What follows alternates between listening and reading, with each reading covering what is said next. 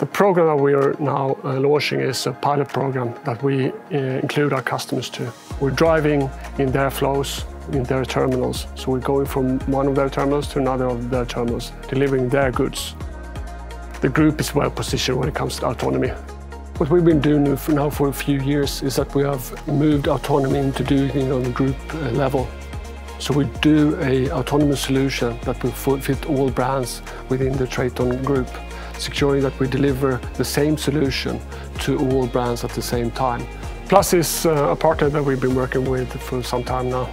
They have the software in the autonomous system, and they are state-of-the-art, and they're helping us to accelerate to be able to deliver the final solution to our customers as quick as possible. We're really excited to leverage our global experience deploying our highly modular and flexible autonomous driving software to accelerate commercialization with TRATON and deliver industry-defining driverless trucks that will make transportation safer and greener. Our program will start immediately, and we're doing that on road with hub-to-hub solutions, with some stretches to begin with and expanding into other roads and different segments of the world. For us, this is a massive milestone. First of all, we've been working with this for a very long time, and both the technology and the market has not been there.